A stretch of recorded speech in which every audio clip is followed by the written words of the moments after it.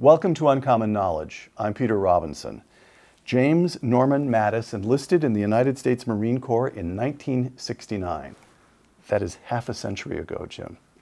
At the age of 19. During a Marine Corps career of more than 4 decades, he commanded in combat in the First Gulf War, in Afghanistan, and then once again in Iraq. He retired as commander of the United States Central Command in 2013. 4 years later, General Mattis became Secretary Mattis, serving from 2017 to 2019 as the nation's 26th Secretary of Defense. Now Secretary Mattis has co-authored a book with his old Marine Corps friend, Captain Bing West, call sign Chaos, Learning to Lead. I have here the galleys, not the final book, call sign Chaos. Jim, welcome. May I call you Jim? Let's just establish you and I know each other. You're Secretary Mattis, first 2 or 3 times I see you during the day, but by about now you're Jim. Explain that title, Chaos. Well, Peter, I'd spent over 4 decades in the Marines, in the Marine Infantry. I'd learned a lot of lessons traveling around the world, been in a lot of campaigns, obviously. And chaos had been part and parcel of my life on the battlefield, but also in our own organization, where you try to disrupt the organization a little bit to keep it at the top of its game. However, on the battlefield, you try to introduce chaos early in the enemy's problem so that you can dominate them on the battlefield. I thought I would write down the lessons I'd learned over those 40-odd years, passing those lessons on to young folks. The book ends with a letter you sent to President Trump resigning as Secretary of Defense. Quote, because you have a right, this is to the President, because you have a right to a Secretary of Defense whose views are better aligned with yours than mine on certain issues that you specify, I believe it is right for me to step down. And in almost 250 pages, you say not one additional word about your tenure as Secretary of Defense. How come? Bing West and I began writing this book in September of 2013, shortly after I left active duty. 4 years before you became Secretary of Defense. Absolutely. 4 years before. The book was virtually done by the end of 2017. But once I received the phone call about being nominated for Secretary of Defense, at that point the federal ethics rules went into effect and I could not publish the book. So basically the book was written, it had nothing to do with my time as Secretary of Defense, and these were the lessons I learned and wanted to pass on to young leaders in business, in the military, in communities, service, wherever it might be applied. All right. Let's begin at the beginning. I'm going to ask in a moment why you decided to make a career of the Marines, but first, how you ended up in the Marines in the first place. And I'm going to tell you a story that you told me, that you were visiting your late mother when you were still active duty, and you had 4 stars on your shoulder at this point. As I recall, you're setting the scene, you were reading a newspaper or magazine, and your mother was on the other side of the room, and she kept glancing up at you and smiling. And finally, you put down your newspaper and said, Mom, what are you smiling about? And your mother said to a 4-star general in the United States Marine Corps, oh, Jim, I'm just so happy you're not in the penitentiary. Well, give us the context for that one. My mother was always a very pragmatic lady, one of the greatest generation, who was very proud of government service. And I think having seen some of my antics as a young person growing up, she'd grown increasingly concerned I was on the wrong path. So against all odds, she turned out to be quite proud of me, and that I was not, in fact, getting in more trouble. I was getting paid to do things in defense of the country. All right. So you grow up in central Washington State, in rough and tumble country, and I don't want to press you for details here, but you were a rough and tumble young man yourself. I enjoyed hitchhiking around, picking fruit in the summers, swimming in the rivers. To me, it was a great place to grow up, a great time to grow up, and I thoroughly enjoyed growing up in the Pacific Northwest with all it had to offer, yes. But rough and tumble, we enjoyed sports, we enjoyed the outdoors, and I was just out to get every bit of fun out of it that I could find. And what took you from that fun to the Corps 50 years ago? Well, of course, in 1969, when I was coming of age, I was in college, but it was obvious that those of us who were physically okay were going to end up getting drafted. My brother was in the Marines, and so I decided to follow in his footsteps. It wasn't a real deep, thought-out, long career plan. I assumed I'd go in for a few years and do my patriotic duty, and then I would get out and return to the Northwest and be a sports coach and probably teach history or physics in high school. That was my plan. All right. Didn't work out that way. 44 years in the Corps. Why did you stay? That's an interesting question because there were jobs I had in the Marines, from recruiting duty to finding our way through minefields that I didn't like a whole lot. But I grew to love the kind of young men who would crawl into minefields looking for something they didn't want to find in order to make certain their buddy didn't get hurt. And it was the bravery, it was the rambunctious, high-spirited nature, it was the selflessness of the Marines and the sailors I served alongside.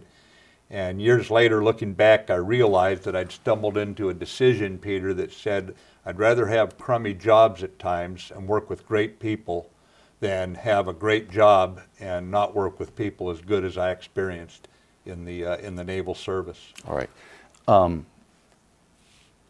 I'd like to take a couple of incidents here that you describe. The book takes your career step by step by step.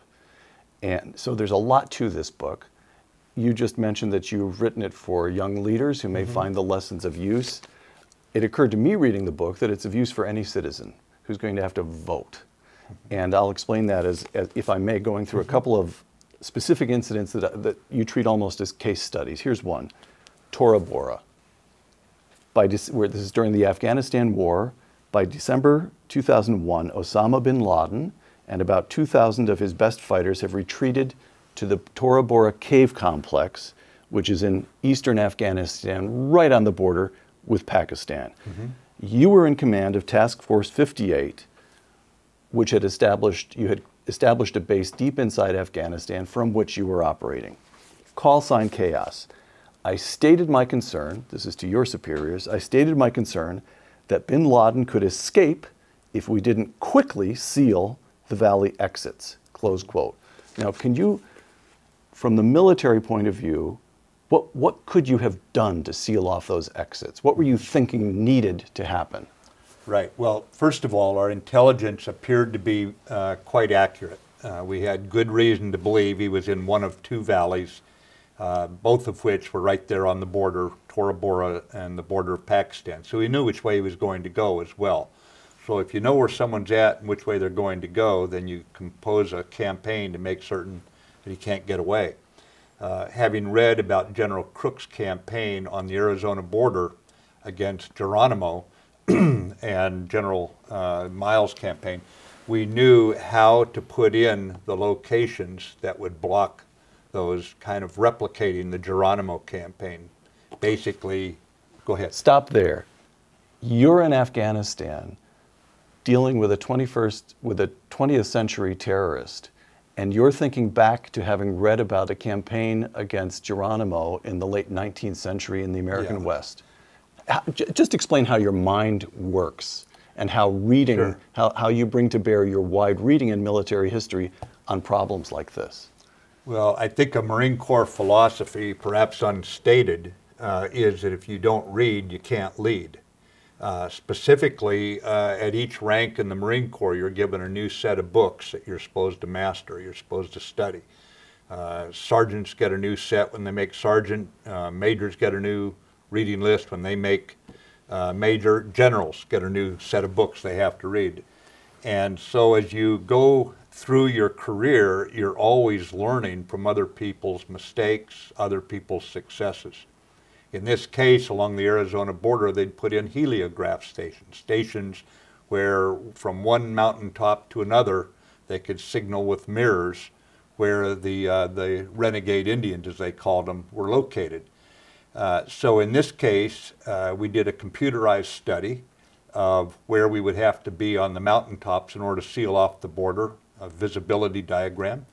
And then we had the helicopters that could lift the troops in, and we had the right kind of troops that could also push up the valleys and thus trap Osama bin Laden. All right, once again, I'm quoting call sign Chaos. Quote, instead, General Franks, this is Army General Tommy Franks, who was in command of the overall effort in Afghanistan. Instead, General Franks sent in Afghan tribal fighters loyal to warlords from the north.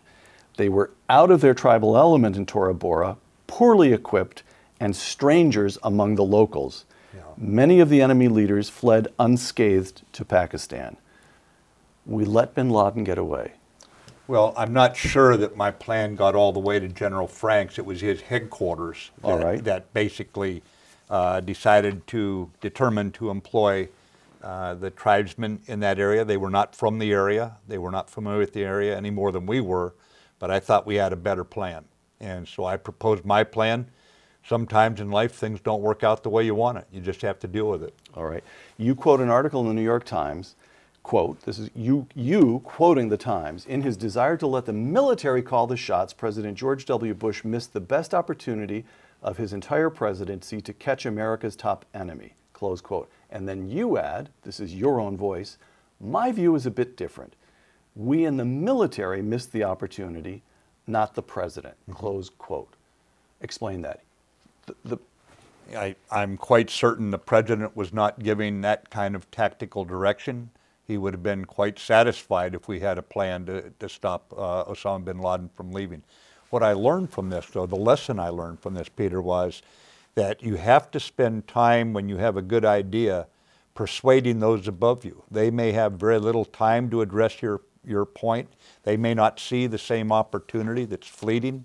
So I learned something from this, and that was to spend the time to inform and cooperate with others in a way that they would embrace your solution. You had to show them that you had a solution for the problem they faced. And I'm not certain I did a sufficient job on that. All right. You also said, one more question on Tora Bora that'll come up again in the next case study, if I may bring it up. You also said in Call Sign Chaos, President Bush was quite rightly deferring to his military commanders. And that stopped me for a moment, because if Lincoln had deferred to McClellan, the South would have won. Franklin Roosevelt advanced George Marshall over others, and then George Marshall in turn reached fairly far down in the officer corps to pull up Eisenhower at Franklin Roosevelt's prodding. So we have examples of chief executives, of commanders-in-chief, who don't always defer to the general staff, who are pushing and prodding and asking questions and reaching down to advance officers. It's confusing because we think one of the lessons of Vietnam, as I understand it, I'm a layman, you're the warrior here, but one of the lessons of Vietnam is that the civilians failed to defer to the officers. And yet one of the lessons of the Civil War and the lessons of the Second World War is that the commander-in-chief needed to push his officer corps around. How do you sort that through? Well, this is why leadership and learning to lead is critical, because each situation is different.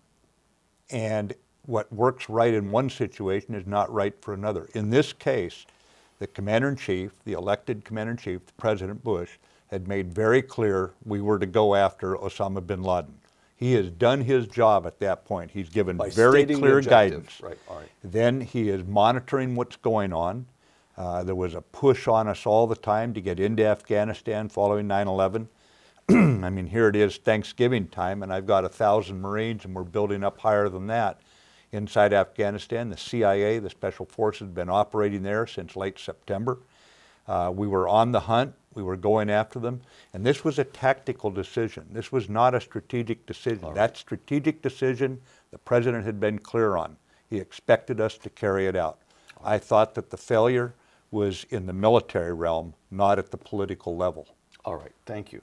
Second case study, different conflict. Now we're in Iraq, the first, the early part of the Iraq War, Fallujah. This is a more complicated story. March 2004, insurgents in Fallujah ambush a convoy of 4 American private military contractors who were conducting a delivery for food caterers. They kill the men. They burn their bodies. They drag the bodies through the streets, and then they hang the bodies from a bridge over the Euphrates. And this being the 21st century, it's on media all around the world.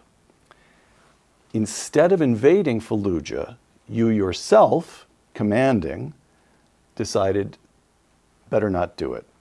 I'm quoting you in a call sign chaos. I didn't want to provoke an already aroused population further. So before we go into what happened when you were given different orders, what were you thinking about not going in to Fallujah? What was your rationale? Fallujah was a tribal city.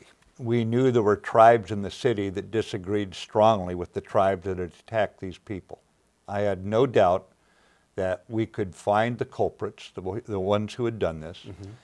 We could get the bodies of the slain civilians back and return them home, and then we would hunt down those who had done this and kill them. I had no doubt that we had tribal elements inside the city who would help us. And this is a city, remember, Peter, of 300,000, 350,000 people. Most of those smack people, in the middle of Iraq, so it's got strategic importance. It's in the Sunni Triangle as well. So you've got to look at this and remember that every battlefield in a war like this is also a humanitarian field. You have innocent people caught up in the midst of all this. And so we had a different way to approach it, where I thought that we could take out those who had conducted, the terrorists who'd conducted the attack, but I did not want to go in a full-fledged attack on the city, assault on the city. All right. And by April, you're overruled. President Bush gives the order to attack, and Secretary of Defense Donald Rumsfeld says in public the United States, quote, had to send a message. Call sign chaos. I believed we had a more effective, sustainable approach, which you just explained, but that was the order. Attack. I made one strong statement up the chain of command. Once we assault, don't stop us, close quote. You've made your argument. You've been overruled. You say, yes, in we go, but can you explain how does that work? You have discretion as a commander to say, I'm going to do this, but, or no, that's at least why to it's explain called your orders. thinking? Yeah, right. This is why it's called orders, Peter. It's not called likes. It's not, you have to like something. In this case, the political consideration was to send the message. My concern was great nations don't get angry. Don't get angry, make cool, hard, strategic choices. And if the choice was that we were going in, then once we're committed to that, don't stop us going in. In other words, you don't want to get wobbly, to put it in Prime Minister Thatcher's words, once you make a commitment to a course of action like this. All right. April 4, your forces move in. The fighting is bloody, and your forces are destroying one group after another. You describe in Call Sign Chaos, I have to say it's absolutely fascinating reading, the way disorganized groups of tribal terrorists, I suppose, make one run after another, but they're disorganized, they're not supporting each other in Fallujah, and you just knock them down, and the next group comes, and your side knocks them down again. Yeah. By April 7th, the insurgents are starting to run out of ammunition, but news reports on the destruction your forces are causing inside Fallujah are raising concern around the world. Call sign chaos. The coalition had no effective response to the propaganda. Although damage and death in the city were real, that damage was not difficult for policymakers to anticipate when ordering us to attack. I was reporting our increasing progress, but that truth was submerged. And on April 9th, when you're convinced you're only a couple of days, right, single-digit number of days away from getting the job done, you're ordered to halt. Call sign chaos. You don't order your men to risk death and then go wobbly, close quote. And that's as close as you come in this book to a real display of anger. How, that must have been more than frustrating. What are you thinking at that stage? You didn't want to go in.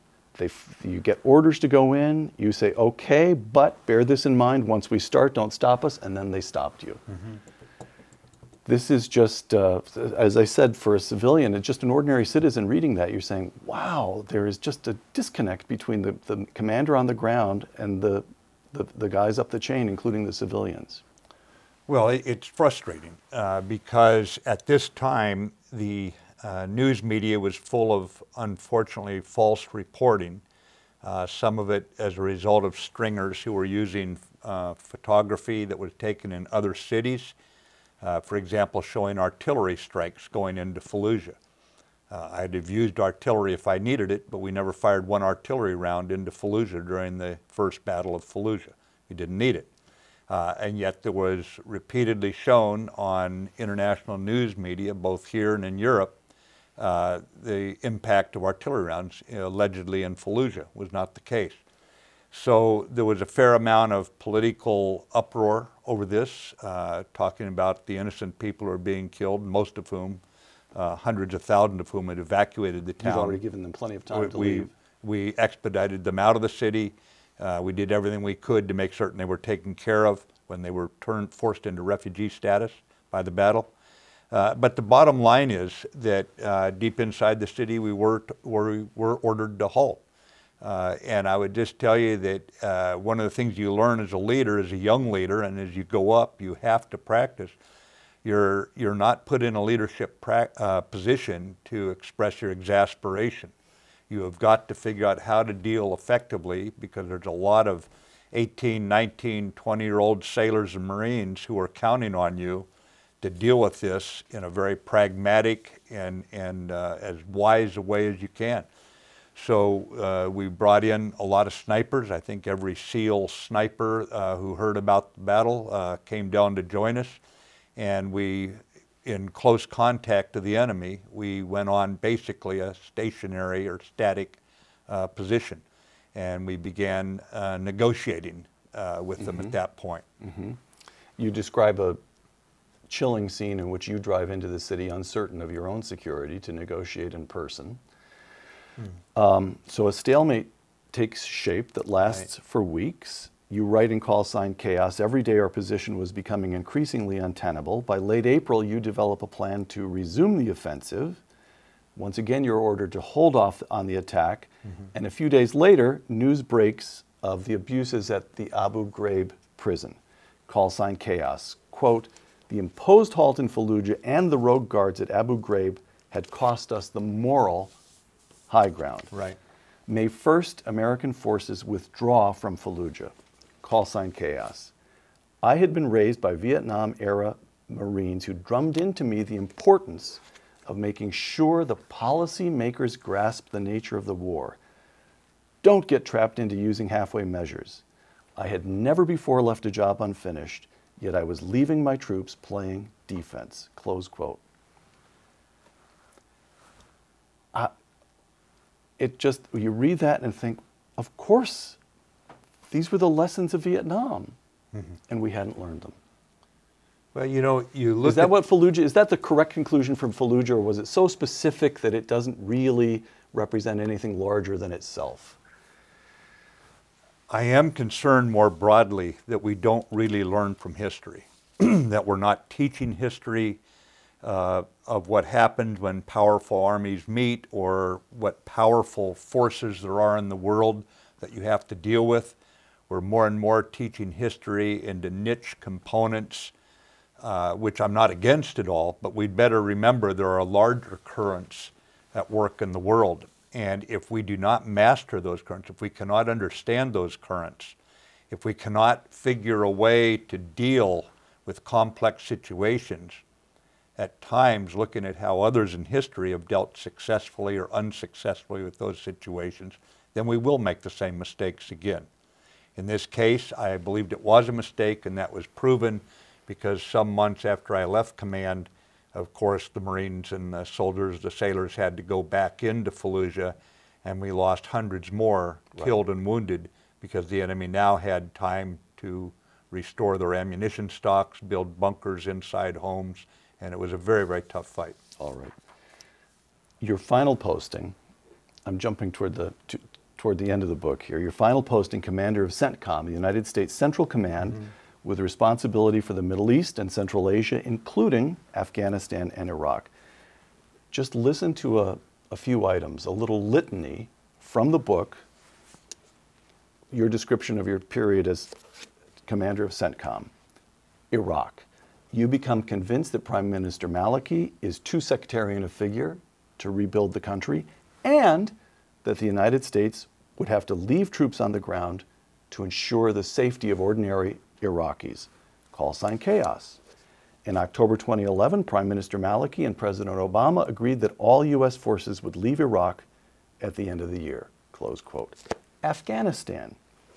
Call sign chaos. In repeated Situation Room meetings, I proposed that at least 10,000 American troops remain in Afghanistan without any specified timeline for withdrawal, close quote. Instead, the Obama administration insists on troop levels far below the number you specified and insists on imposing rigid timelines for withdrawal. Last item, Iran. The Obama administration makes a deal. If Iran agrees to restrictions that will stretch out the time it will require to acquire nuclear weapons to 10 years, then the United States and Europe will lift economic sanctions. Call sign chaos. In my military judgment, America had undertaken a poorly calculated, long-shot gamble, close quote. Summing up your time as commander of CENTCOM, quote, during my 3 years at CENTCOM, American policy errors compounded the turmoil, close quote. The greatest democracy on earth and the most powerful and sophisticated military forces in all of human history, and we made things worse. This is infuriating, heartbreaking, baffling, and where were the lessons of Vietnam? We get toward the end of your book, and I mean, sorry, let me back up for a moment. If this is the right way to put it, at the tactical level, this book is thrilling and heartening. The story of you as a young man becoming a leader, the story of the courage and valor and discipline of ordinary troops, that is tremendously heartening. The idea that the United States can still field troops like that in the 21st century is staggering. Against that, on the strategic side, what are we doing in the world with these brilliant troops and all of this marvelous equipment and the leaders as thoroughly versed as you? And here we have what we think are the lessons of Vietnam, and in Tora Bora, half measures. In Fallujah, it appears that the civilian leaders call it wrong again and again, and then at the strategic level, when you're at CENTCOM, Iran, Afghanistan, Iraq, screwing up every single one of them. So there are aspects of call sign chaos that are heartwarming, but aspects that are heartbreaking. Talk me out of it. The Western democracies, including America, have a strategic deficit right now. We don't teach enough military history in our universities. Strategy, I don't believe, is taught well at all. I would just point out that there is this draw of young patriots into our armed forces, young people who look beyond the hot political rhetoric and rally to the flag. In the infantry case, infantry is named for young soldier, infant soldier. They're 18, 19, 20-year-olds under 22-year-old, 24-year-old sergeants and lieutenants, and they're willing to put it all on the line. And we owe them a good strategy. We owe them a strong policy that defends America, and then a strategy to carry it out. I think at the higher levels, what we have in today's information age is a sense that they really know what's going on the front lines because they see these pictures on the news, or they can immediately pick up the phone and listen to conversations down below. But there needs to be a division of labor where once the strategy is determined, then there's a feedback loop to keep the political leaders fully informed. There should be no surprises. But you take your hands off the steering wheel and you turn that over to the young officers on the battlefield that have been trained and educated to carry out those responsibilities. Another point is, though, that you bring up is the lessons learned. Why are we making the same mistakes? Part of it is the human condition. War is a fundamentally unpredictable phenomenon, and at times you just can't predict what can go wrong once you start out in this direction. One of the mentors, and again, remember that in this book, I'm really passing on a lot of lessons I learned. Yes, you are. But one of the mentors, one of the wisest mentors I had, has written, "Don't ever tell your adversary what you will not do." And that is a guiding principle for me. In other words, if we are going to pull out of a fight, don't tell the enemy you're going to do that, because then they know when you're not going to fight any longer. Don't put yourself in a position where the enemy can simply wait you out. Force the enemy onto the horns of a dilemma. Create chaos in the enemy's camp. Don't reassure them. Even if you're not going to do something, don't reassure them in advance. In this case, we were reassuring the adversary that by telling the enemy in Iraq we're going to pull out.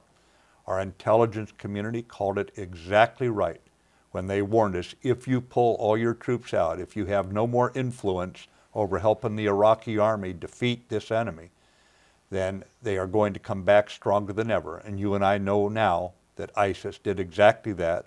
We had to reintroduce the troops once again, but the thousands killed, the tens of thousands wounded, the hundreds of thousands, millions forced into refugee status. We've seen the heartbreak of what happens when you make a bad strategic decision. So you have to come to grips with reality. You cannot deny reality, or reality will feed you a very, very tough dose. Few closing questions here. You write in Call Sign, when you're appointed NATO Commander for Transformation in 2007, you went on a kind of listening tour.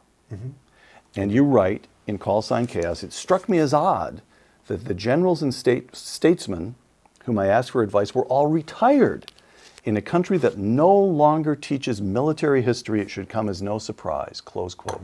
And you include in the book, in the appendix, a list, you include in Call Sign Chaos, a list of the books that you have found most helpful in your career. That list must run to 50 or more books. It's a long list, and it goes from the ancient world, you've got Marcus Aurelius there, through standard histories of the Second World War and so forth. And I thought, looking at that list, very few of those books show up in the history curriculum in any college or university in America today, with the exceptions of the military academies. And does that concern you that civilian life seems to be drifting away from even considering military war as a fact of, I mean, to state the obvious, it's trivial to state it, but that the civilian universities and colleges don't even consider that a fit subject for study any longer. Yeah. It's perplexing when you realize the gravity of a decision in a democracy to go to war, to put our young men and women into that situation. You would want people who are very studied in the history of it. You can't simply grasp current events and fully understand them if you don't have a historical understanding. It's almost like we go to the medical school and say, you know, cancer is such an ugly thing. We're not going to study cancer. It's an ugly thing.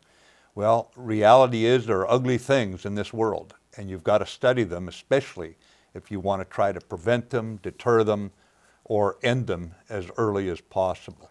So it is frustrating. It is frustrating sometimes to realize that the persons in oversight roles do not have the most basic understanding.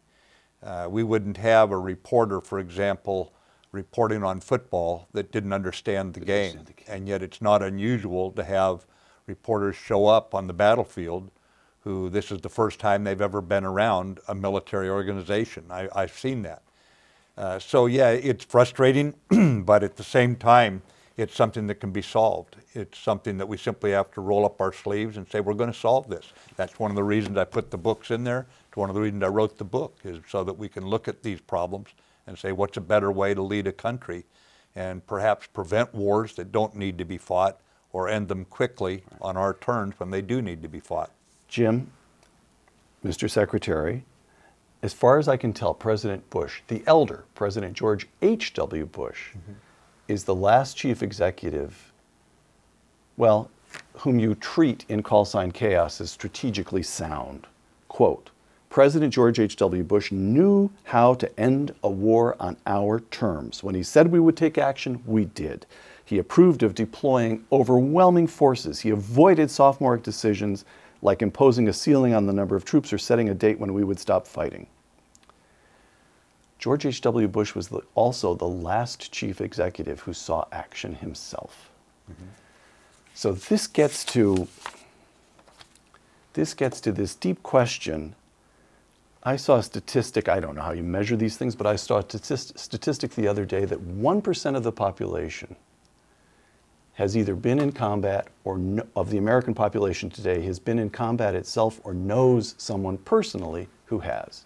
99% have no clue of your business. Is that just fundamentally bad for democracy? And if it is, what on earth do we do about it? Well, I don't think it's necessarily bad for democracy. I'm rather proud of the fact that the majority of American people are not intimately aware of what war is, because it's a pretty ugly thing. You're happy with the volunteer military forces, for example. You don't want to reinstate a draft. I would caveat that by saying I think it's a good idea that we look at a country a little bit like a bank. If you want to get something out of it, you need to put something into it. I don't think the military is right for everybody. We don't need that many people in the military, as if we were going to put a draft in that would bring all young men and women in. But I think you have to do something, whether it's support the Peace Corps, serving the Peace Corps, or the military, being help out on teaching in inner city schools. Teach for America, for example. Teachers for America, exactly. Volunteers in support of the communities. There should be something you do for more than just yourself, because as a World War II Marine put it, if a country's worth living in, it's worth fighting for, it's worth supporting. All right. So I think we need to do that. But I mean, you take a look at one of the best presidents we ever had was President Lincoln, and he was quite fond of saying the only military experience he had was fighting mosquitoes when he was called up for an Indian war. So I think it has to do with the degree of humility, the degree of study of history, and the degree of team building and the willingness to listen to people who may have good ideas, military and civilian, because what we want is our diplomats solving most problems. And with a strong military that's properly organized, trained, and equipped, and used appropriately, our diplomats stay in the lead of our foreign policy, as they should. We're not turning to the military every time there's something that we disagree with in the world. Two last questions. Call sign chaos. Quote, my command challenge was to convey to my troops a seemingly contradictory message. Be polite, be professional, but have a plan to kill everyone you meet, close quote. And that gets at something that has always puzzled me about you. We've known each other 5-6 years now. It was your business to see and do and think about terrible things. And yet Jim Mattis is one of the most cheerful men I've ever known. How do you pull that off?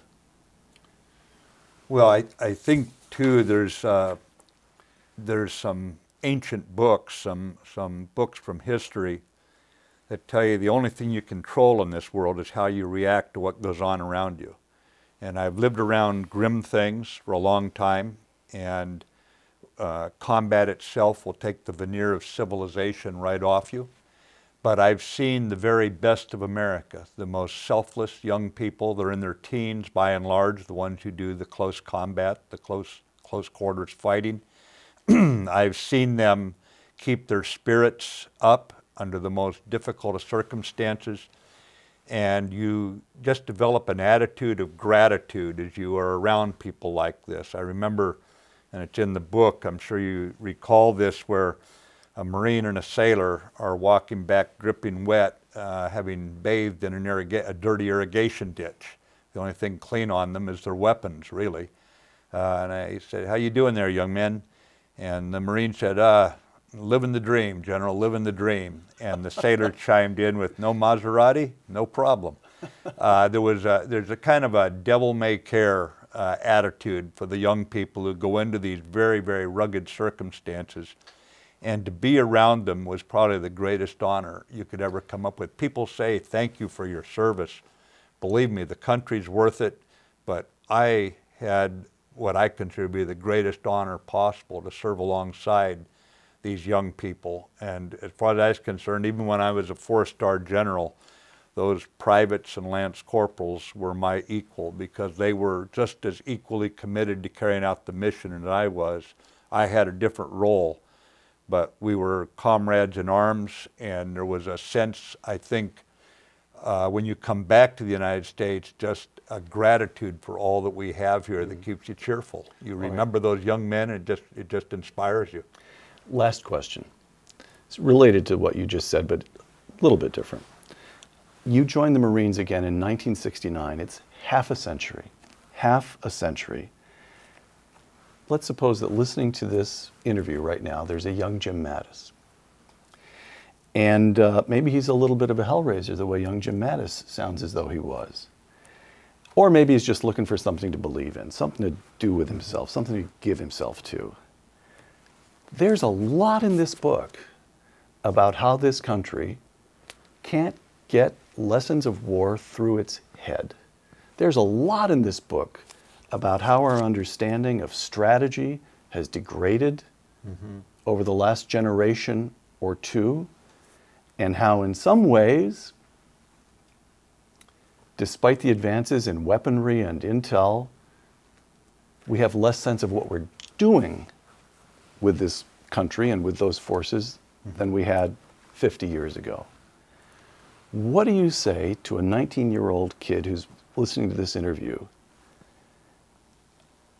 What would you tell that kid about whether joining up today, half a century after you did, the armed forces of the United States still represent a worthy or a noble way of leading your life? Well, you used the right words. I would tell them, absolutely sign up. You'll never regret it. It'll have some of the best days of your life and some of the worst days of your life, but this experiment we call America is worth defending. And on its worst day, it does learn from its mistakes. It does develop better ways to do things. We were born with the birth defect in our country, and every year we've gotten better, and we keep getting better. It's not a racist society. It's not a selfish society. It's not a out-for-me society, and it's worth defending. If you watch the news all day, and that's the stuff that hits the news, of course, because it's pretty ugly, so that sells, I guess, advertising. But this is still the most generous country on earth. It is still the country that's the greatest hope, and it's worth fighting for is the bottom line. It's worth fighting for, and you'll never regret it if you sign up. Jim Mattis, author of Call Sign Chaos. Thank you for 44 years of service, 2 years as a Secretary of Defense, and a pretty impressive life. You're worth it, Peter. Okay. Thanks. I'm Peter Robinson. For Uncommon Knowledge, the Hoover Institution, and Fox Nation, thank you.